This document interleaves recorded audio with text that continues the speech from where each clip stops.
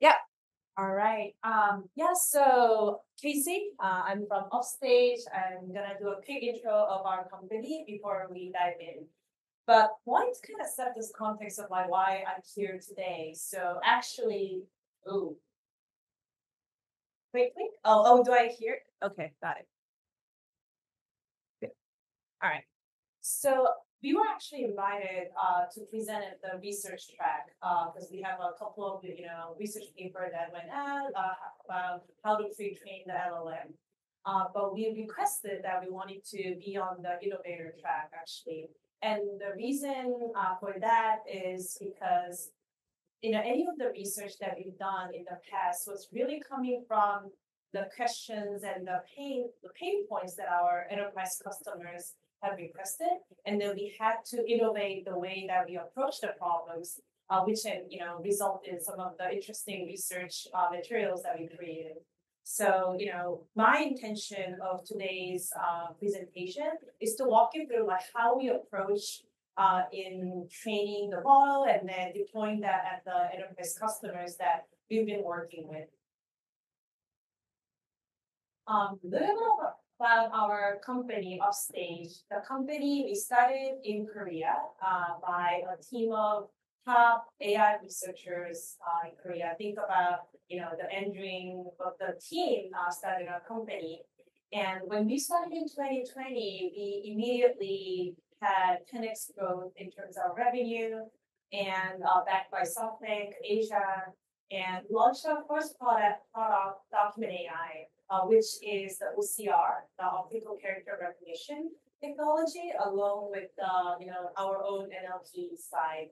The reason why we chose OCR, Document AI as our first product was when we worked with a lot of enterprise customers like Samsung, LG, Hyundai, and the top banking customers in Korea. Their challenge was very clear that, hey, we need an OCR, we need AI, any AI technology to be good enough to replace the humans. So like toy projects are not good enough. They needed the accuracy rate to be above 95%, so they can confidently replace the workflow with the new solution. So with our Document AI, we were able to land really big logos, and actually currently more than half of the insurance processing, the claim processing in Korea is going through our Document AI engine. And while we were doing our business, with Document AI, the ChatGPT came about.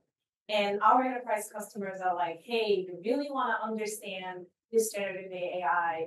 Can you guys help us, build something that is more relevant for the enterprise use cases? Because when ChatGPT started, it was more like consumer chatbot kind of thing. And that's how we ended up, coming up with Solar LLM. Solar was really meant to be purposely trainable for enterprise customers. So our design, I'm going to talk about design philosophy later. But again, the intention here is to how do we leverage the LLM or develop LLM so then the enterprise customers can leverage the technology within their workflow and within the system that they already have.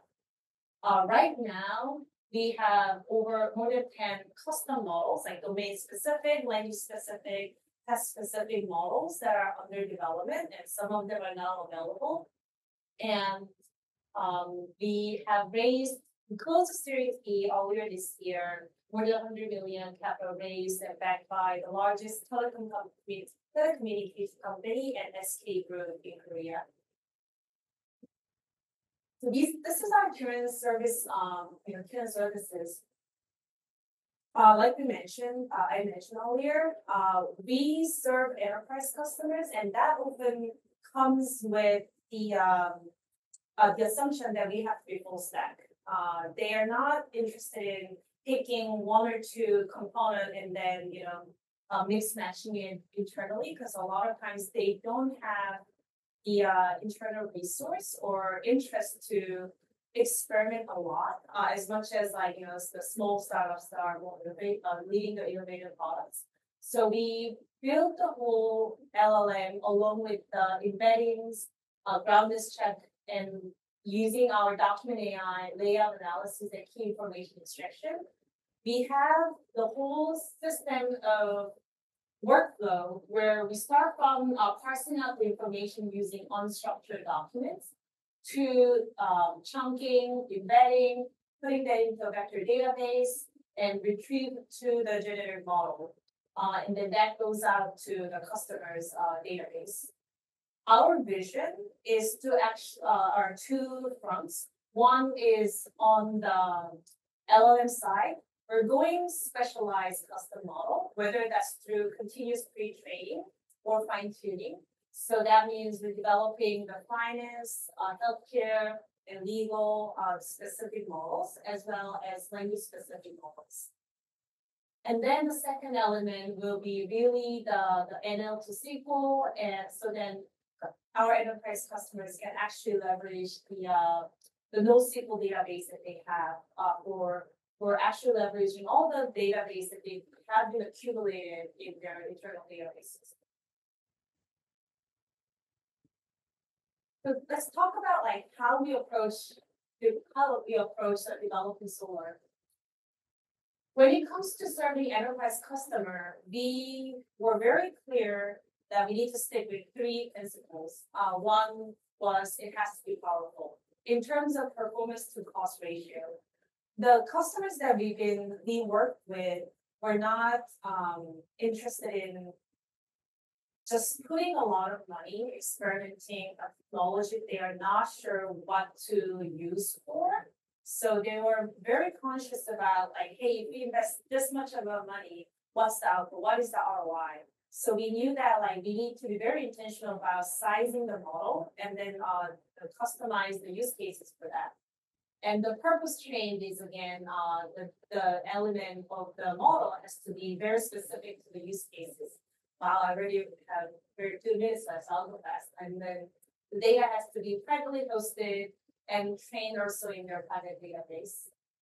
So what that really meant for us is when we met with the enterprise customers, they already had a GPU that they were using for other projects. And they wanted a model that can be maximized using the GPU that they already had. And that's why we chose to develop the model at the size of 11 billion that can often like fit perfectly in 800 GPU that they had. I'll just fast forward. And in order for us to build that 11 billion parameter model Solar, we developed this technique called EUS. And that upscaling is essentially merging the two copies of the smaller model and then retrain it in a larger capacity. So this way, what we achieved is actually we can develop a custom model for the customer at a fraction of the cost and a much faster pace. So our experience is that we can actually create a custom model, LLM, at least at 1/3 of the cost that the market is quoting for a custom model. And the development time is actually like a lot less because we're already leveraging the existing smaller model and patching them together. In our experience, it only took us like 3 months to really develop a new model for their customers' use cases. And performance-wise, we are very competitive in terms of the similar size model. But our customers rarely use our model as a base model. They either continuously pre-training to develop a custom model or they fine-tune it.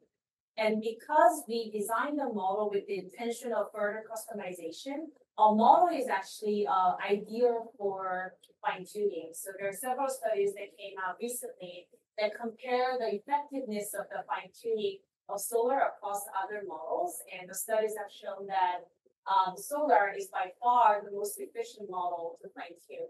And it's because, the design of the model was purposely, designed to have equal distribution of the domain that we want to use for in terms of the data ingestion, but also the structure of that is we made sure that we have a space within the model in a very simple term so that it can be further customized. So our track record have shown that if we actually fine tune our 11 billion parameter model or do a little bit of pre-training, the performance can actually goes above the GPT-4. We are in the process of developing finance, medical, and legal right now. And some of the ones that already came out in terms of translation, education, and e-commerce tests, the track record have been over GPT-4. And again, this can fit into one slice of GPU at the customer's database, whether it's on-premise or virtual private cloud environment. So that's how we are deploying the model right now. One really interesting use case that we've seen that we're very excited about is a combination of the document AI and the LLM use cases. With the GPT-4o and the multimodal LLM coming out, a lot of people are toying around. Hey, can we just use the LLM for the OCR? However, what we've learned is that still the technology is not quite there to, again, enough for enterprise customers to replace their existing workflow. So we're doing a parallel processing of the documents, intelligent document processing through our document AI and Solar LLM, and then use Solar to really prompt the responses into a format that our enterprise customers want to use the data afterwards. So that comes down to creating a summary medical history, writing a plan of action in a structured format. And all of this can be customized depending on the use cases that our enterprise customers are looking for. And I think that this is going to be our main area of focus going forward, given our track record in delivering the top grade document AI and LLM solution for us. Very similarly, the legal side is very interesting. Again, a combination of a lot of documents with a very structured, high accuracy responses that they're looking for. So we partner with the largest legal tech company that have accumulated significant private data around the QA conversation between the lawyer and the clients. And we train the model, and it's going to release like end of Q3 this year.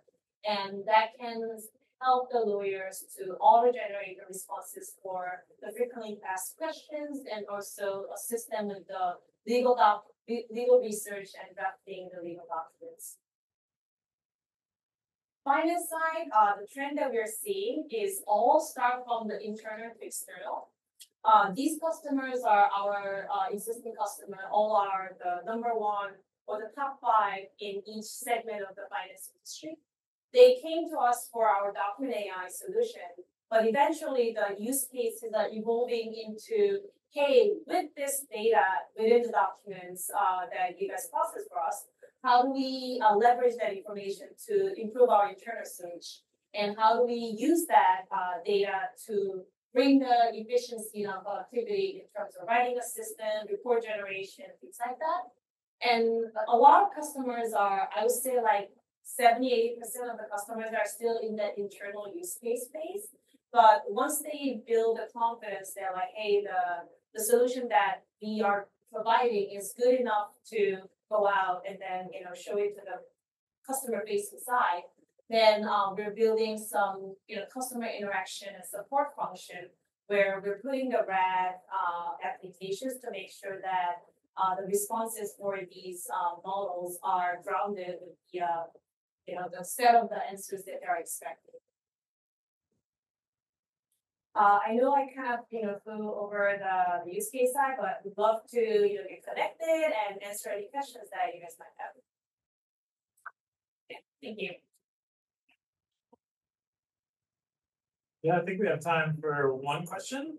Yeah, Renee.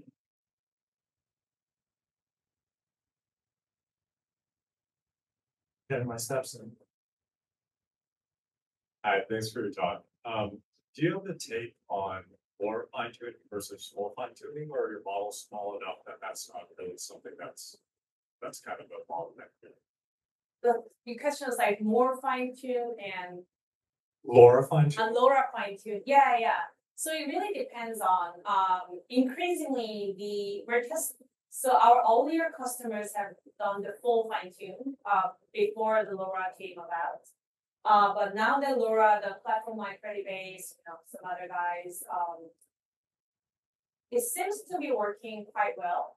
I think it's too early for us to understand whether we can fine tune over on top of fine tune model, because these enterprise customers again want to keep, use the latest and the greatest. So we're gonna have to do a continuous fine tuning, and whether the LoRa is for the full fine tuning is good in terms of like continuous performance improvement. I think that's going to be the key factor for us to, comfortably saying like either of that is better. But right now we're seeing that increasingly customers are, looking into the LoRa-based computing. Yeah. Thank you very much, Casey. Thank you for the great question as well. Thank you. Pause. Yeah. Thank you, everyone.